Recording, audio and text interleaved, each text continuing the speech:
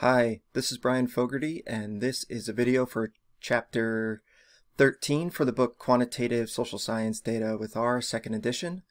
So in this video, we're going to do is create predicted probability plots for an ordered Logit model. As I mentioned in a previous video, I like predicted probability plots. If we can do them, if our data allows them, I think they're really great. So we are going to create one where we have Scottish identity on the x-axis, and then the lines in the plot are going to be the predicted probabilities of the different outcomes or different levels, categories, whatever, of our outcome variable. So the 4 different levels of trust. The code we're using is very similar to what we used before with the second predicted probability plot that we did for binary outcome models. So let's get into it. Again, if you remember, this code is fairly lengthy. It's a big chunk of code, so just gotta bear with it. All right, so we're gonna start out with the ggpredict function, which we used before. This is to generate our predicted probabilities. Let's take a look at it though, just to see first what's generated out of it when we're using it for a ordered Logit model. Okay, so we do, oh, that's not gonna help. Hold on. So we're gonna do names and then ggpredict. There we go. Then the model O Logit, and do comma terms equals Scott. All right. So let's just take a look.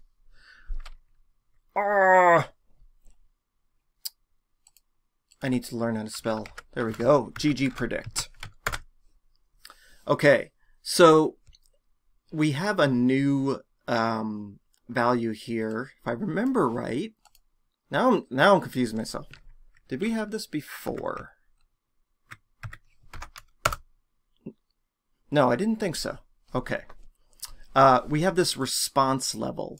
This response level is for the predicted probabilities of our outcome variable, the 4 categories of trust. Okay, so we're going to include that as the lines. All right, so this is going to be our lines variable.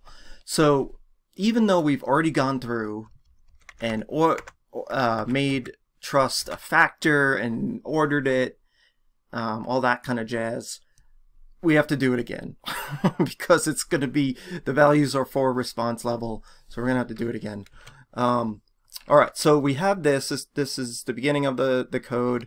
We're going to use piping. We're going to do mutate, and again we're going to, last time we did it as group, right? This time we're going to do it as response level.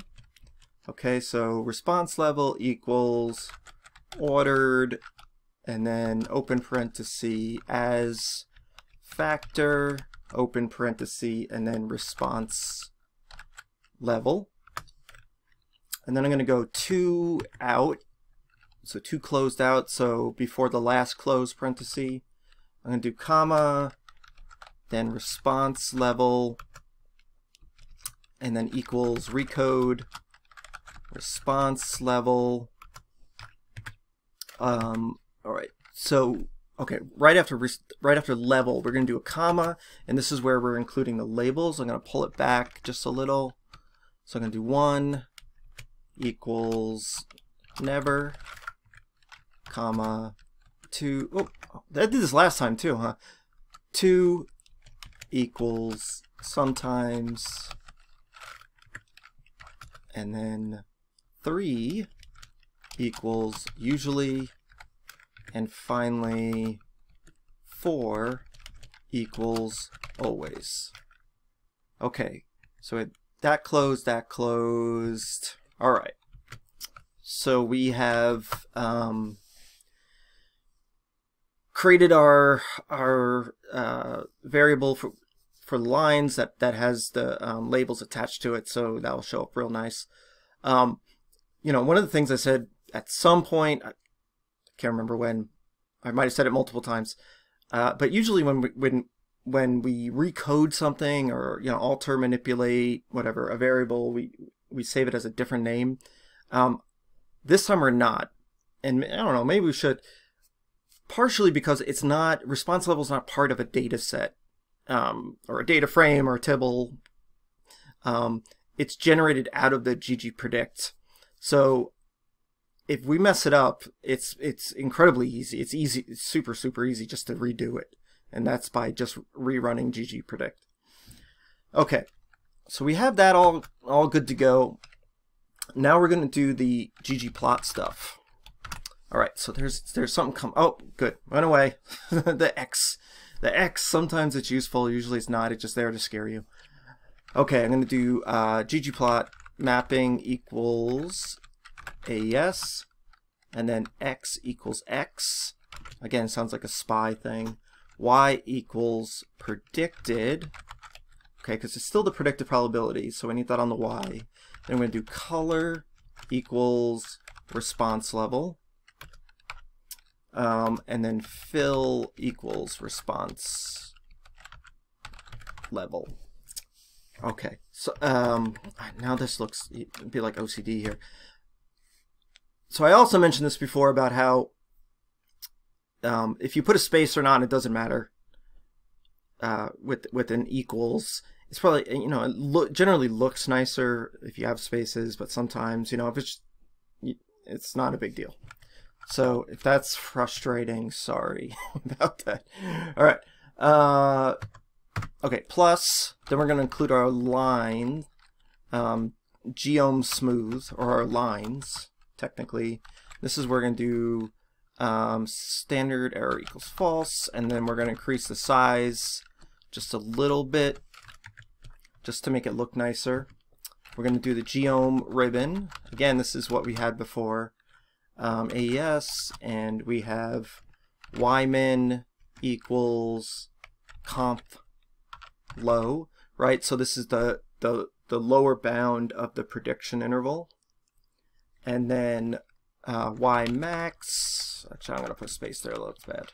Ymax equals conf high.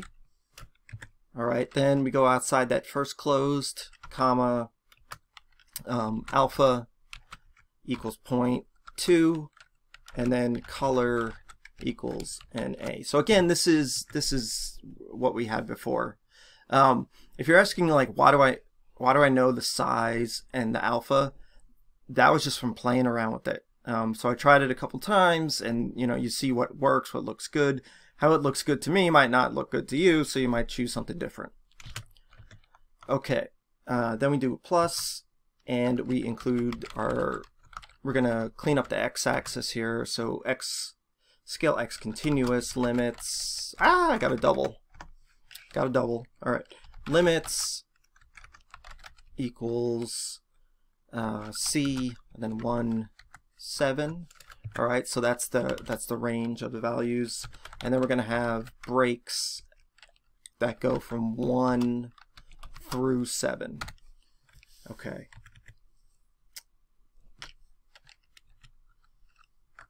Alrighty, and then okay. The rest of the stuff is adding the labels, we're going to do theme minimal, and then we're going to also use the Veritas. So what I'm going to do, just to save a little time, I should have done it before, once we got to how this is just repeating. I'm going to go up here and steal it from earlier, right, from right here. So this is in a previous, this was for our predicted probability plot for a binary Logit model. Okay. All right. So again, you know, taking it from above saves time, and it also makes it so that we're less likely to make mistakes, because as you can see, it's very easy to type things wrong. Okay, we are going to change this part. So it's not voting yes, right? The predicted probabilities. Predicted probabilities are corresponding to trust. So predicted probability, and we have multiple, so it's predicted probabilities, right? So predicted probabilities of trust in the UK government. You can call it whatever you want, really. All right, I think that's good. So let's highlight all the code. I'm going to run it. Okay, so I'm going to click zoom. Okay, so this is what we get. So again, this is similar but slightly different from what we had before. On the x-axis is the strength of Scottish identity again, but then each one of these lines is corresponding to the predicted probability of that outcome as we increase on the strength of Scottish government. So we see in the legend here that these are ordered correctly in terms of, you know, it goes from never, sometimes, usually, always. So we look at this, let's take a look here. So this top one is sometimes. So what we can say is that that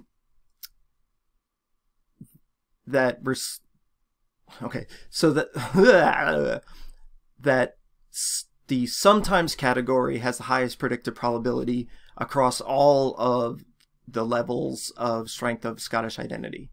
All right, so you know, if we wanted to be more specific or interpreting it, we could say that as strength of Scottish identity increases, the predicted probability of sometimes trusting the British government slightly goes down. The purple is never, so predicted probability of never trusting the British government, UK government, goes up. Green is usually, that goes down, and then always goes down, but very slightly. We can see that these prediction intervals are pretty big. So they're a little sloppy. So I'm just trying to think like what the best option here. So, you know, sometimes when this happens, it'll depend on our goals, really, but we might want to get rid of the prediction intervals, just in the sense that it can confuse people. Again, I was talking about this more for the binary outcome, but it could confuse people where they're looking at it and they're not really sure what's going on. So what we could do, we could cut it out, but I'm just going to hash it out in our code here. So what they'll do is just get rid of those prediction intervals. Okay, so that can be a little clearer. We might want to like thicken up the lines, but all right. So in the chapter, I kind of have it broken out as how do we discuss this, a little more formally than I did in this video. All right. So that is it for this video. This is the last one for ordered logit. The next video will be on doing multinomial logit. So thanks for watching, and I'll see you next time.